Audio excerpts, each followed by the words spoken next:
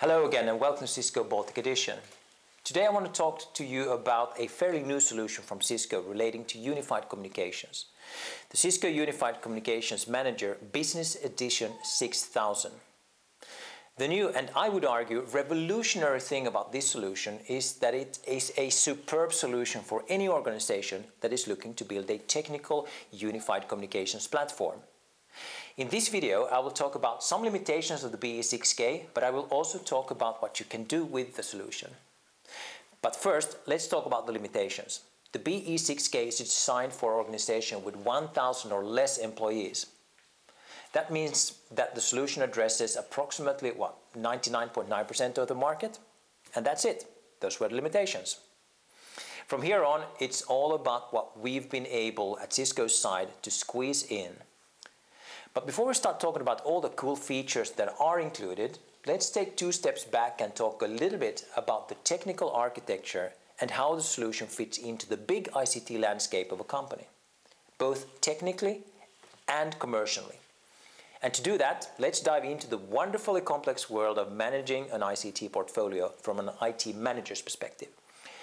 Let's start by examining a very likely scenario of a mid-sized company.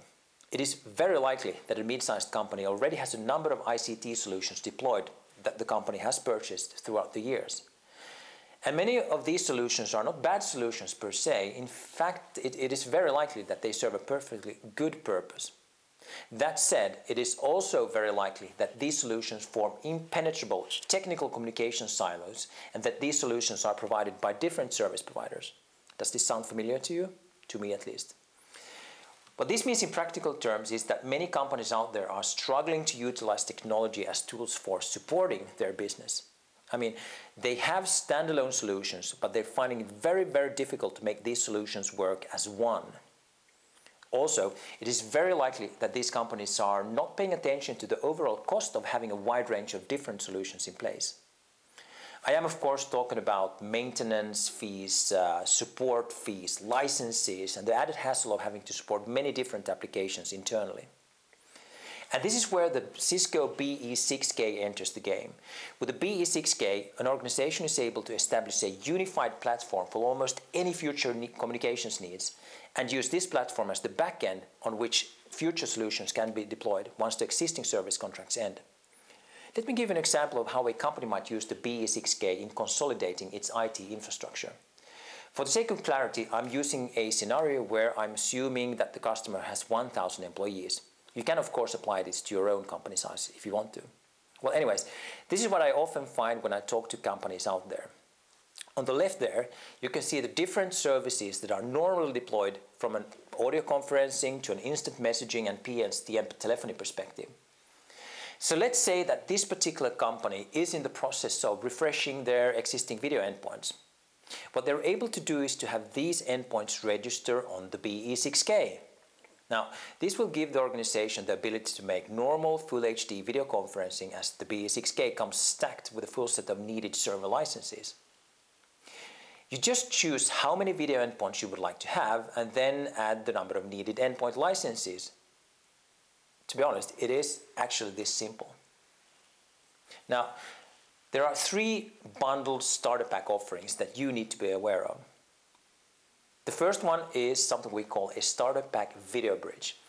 Any organization that is deploying a BE6K is able to buy a video bridge at a really low price, and this video bridge comes stacked with 2 HD ports. Now, the video bridge can later be expanded based on whatever need you might have, so don't worry about the 2 ports. The second starter pack offering is around instant messaging and presence. The BE6K is stacked with completely free of charge licenses for instant messaging and presence. This means that by deploying a BE6K, you get an instant messaging client for all your employees, everyone. And here's the great thing, this IM client works on Windows, Mac, iPhones, iPads and Android devices. As an employee, you can have an IM client, for example, on your PC and one on your Samsung smartphone at no cost at all. The third starter pack offering is around enabling key people within the organization with true unified communications features. Anyone deploying a BE6K has the right to add 25 feature-rich licenses at an extremely affordable starter pack price. Now, these 25 lucky ones will be able to get IP telephony on either a soft phone, mobile phone, desktop phone, or just one of these or all of these.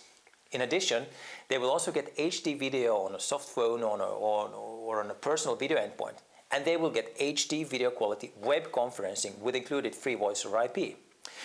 By utilizing the starter pack offerings, a company that deploys a limited number of video endpoints, in my example 8 video endpoints, suddenly has the following setup. They have 1,000 people using IM on any device. They will have 1,000 people with the ability to take part in web conferencing using HD video quality and free voice over IP on any device. 25 people using personal HD video calling and PSTN telephony on any device. And the ability to arrange multi-point video conferencing on the video bridge. Once you have this platform in place, you can then start planning for the future consolidation of your ICT portfolio. The first thing you can start is to start planning the migration of your aging PBX to the Cisco solution and move the number of people you want onto the Cisco platform. And remember, you only pay for the licenses you need. There is no need to pay for users that do not need unified communications features. The second thing you can do is to start planning for the shutdown of your existing audio conference service.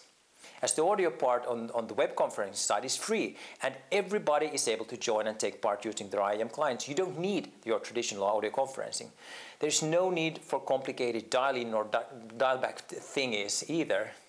The third and final thing you need to do is to listen to your organization and add people and features to the communications platform as needed. And remember, you only pay for the licenses you need. Now, here's the best part. The licenses needed are perpetual. You do not have to reinvest in licenses every 3 years. They're yours, forever, and ever, and ever. And you only pay for the licenses you need. Wait, did I just say that? Okay, with that, I hope you found this video really useful. Stay tuned for more videos from Cisco Baltic Edition. Thanks for watching.